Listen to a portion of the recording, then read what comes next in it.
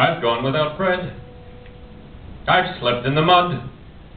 I've given my best while they screamed for my blood. I've begged and I've bullied for any small chance to perform. And nights I've awakened my guts in a knot, remembering how much I gave up, and for what?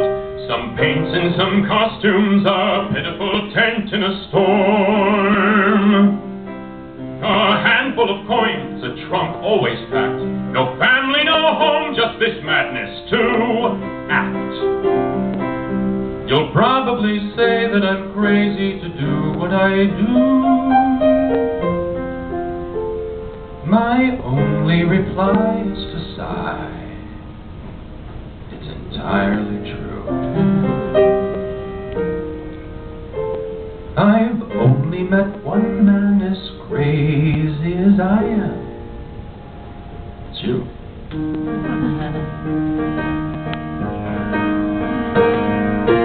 There's a tale that I once was told, harking back to days of old.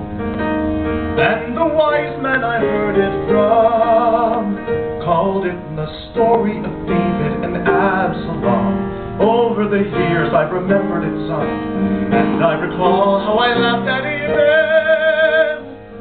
Just a tale of two men way back when.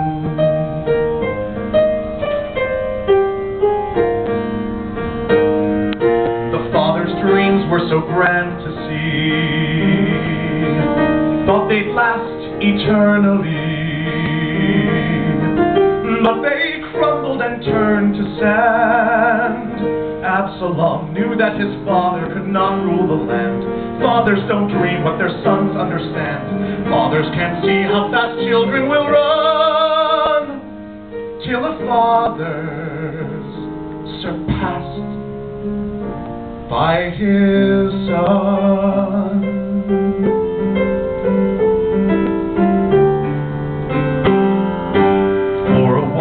His dreams were mine. In his shadow I learned to shine. I was grateful and I loved him so. But as time went by, I came to know how small his dreams, how far I'd go.